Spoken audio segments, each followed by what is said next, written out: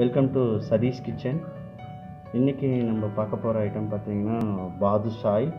So அதை எப்படி பண்ணுறது என்னென்னு பார்க்கலாம். நான் 1 கப் அளவுக்கு மைதா மாவு எடுத்திருக்கேன்.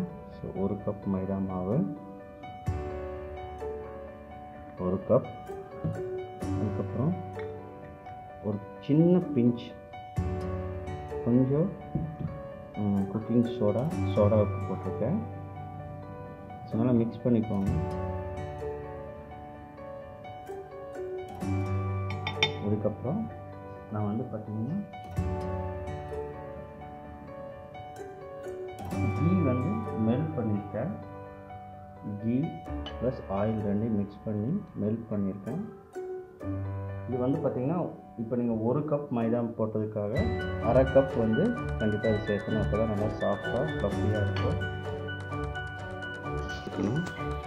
ஸோ இந்த ஸ்டேஜ் தான் வந்து பார்த்திங்கன்னா நம்ம பாதுஷா பண்ணுறதுன்னா கரெக்டான ஸ்டேஜ். ஸோ நல்லா மிக்ஸ் பண்ணிக்கோங்க. நல்லா மிக்ஸ் பண்ணிவிட்டு ஸோ ஒரு சிலர் வந்து இதில் தயிரெல்லாம் போடுவாங்க இந்த ரெசிப்பியில். பட் நம்ம வந்து தயிர் எதுவும் போடலை. ஸோ வெறும் நம்ம அதாவது ஹீட் பண்ண ஆயில் அண்ட் கீ மிக்சிங் தான் போட்டிருக்கோம். ஸோ இதில் தண்ணி ஊற்றி நம்ம மிக்ஸ் பண்ணிக்கலாம்.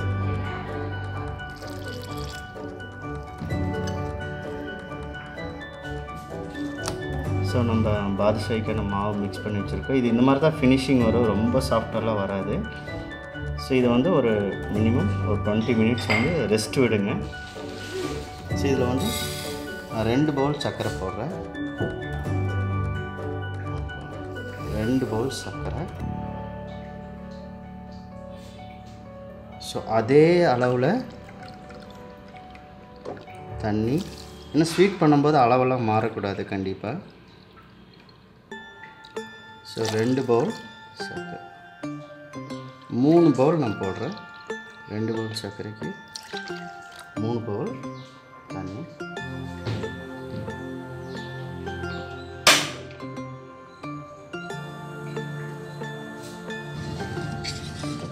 இது கூட நீங்கள் ஏதாச்சும் ஃப்ளேவராக ஆட் பண்ணுறதா இருந்தால் ஏலக்காய் தூள் போடலாம். நான் கொஞ்சம் ஏலக்காய் தூள் இதில் போடுறேன். இதில் கொஞ்சம் நான் ஏலக்காய் பவுடர் போடுறேன்.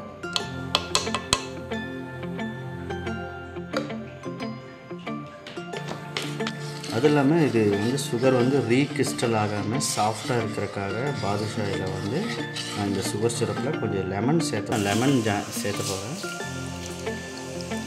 ஸோ இந்த லெமன் பார்த்திங்கன்னா ரீகிறிஸ்டல் ஆகாமல் இருக்கிறதுக்காக, அதாவது திருப்பி அந்த சர்க்கரை மாதிரி ஆகிடும் பார்த்திங்கன்னா, அந்த மாதிரி ஆகாமல் இருக்கிறதுக்காக இந்த லெமன் போடுறேன். நீங்கள் லெமன் போடலாம், இல்லைன்னா வினிகர் கூட போடலாம். ஸோ இப்போ வந்து நம்ம பாதுஷாய்க்கான டோ வந்து ரெடி ஆகிடுச்சு. ஸோ இது உங்களுக்கு எந்த சைஸ்க்கு வேணுமோ அந்த சைஸ்க்கு சின்ன சின்னதாக கட் பண்ணிக்கோங்க.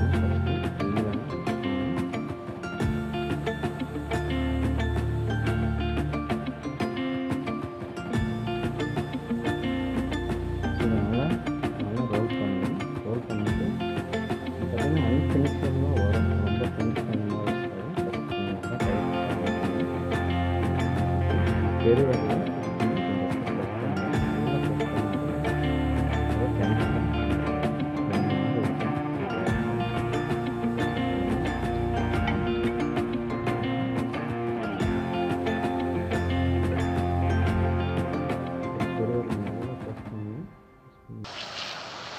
ஸோ இப்போ பார்த்தீங்கன்னா நம்ம இந்த ட்ராப்லேயே வந்து தெரியுது. அப்படி இல்லைனாலும் நீங்கள் இந்த கம்பி வந்து இப்படி பார்த்தீங்கன்னா உங்களுக்கு அந்த கம்பி பதம் லைட்டாக கம்பி தெரியுது. இங்கே பாருங்கள், லைட்டாக அந்த கம்பி பதம் உங்களுக்கு தெரியுது. ஸோ இது போடும். ஸோ இது வந்து கூல் ஆகணும், அதனால் நீங்கள் ஆஃப் பண்ணி வச்சுருங்க. இது ஆறுனதுக்கப்புறம் நீங்கள் பாதுஷா ஃப்ரை பண்ணி உள்ளே போட்டால் போதும். ஸோ இதை நான் ஆஃப் பண்ணிடுறேன்.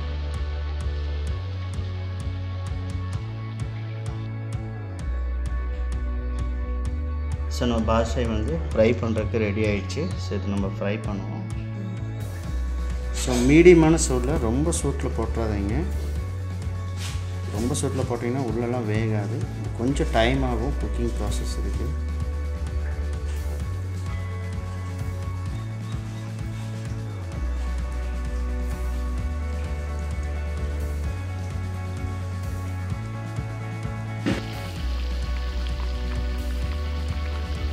ஸோ அடுப்பை வந்து சிம்மில் வச்சுக்கோங்க, ரொம்ப ஹை ஃப்ளேமில் வைக்க வேண்டாம், சிம்மில் வச்சுக்கோங்க, கொஞ்சம் மீடியமாக.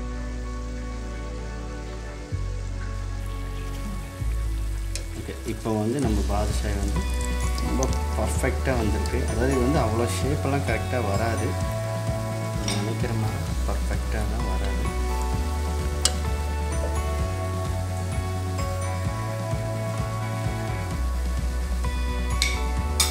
ஸோ பார்த்திங்கன்னா நம்ம பாதுஷாய் வந்து ரொம்ப நல்லா பர்ஃபெக்டாக வந்திருக்கு. இது வந்து ஆறுனதுக்கப்புறம், அதாவது சர்க்கரை பாகும் ஆறணும், பாதுஷாய் ஆறுனதுக்கப்புறம் நம்ம சர்க்கரை பாகு போட்டு எடுத்துக்கலாம்.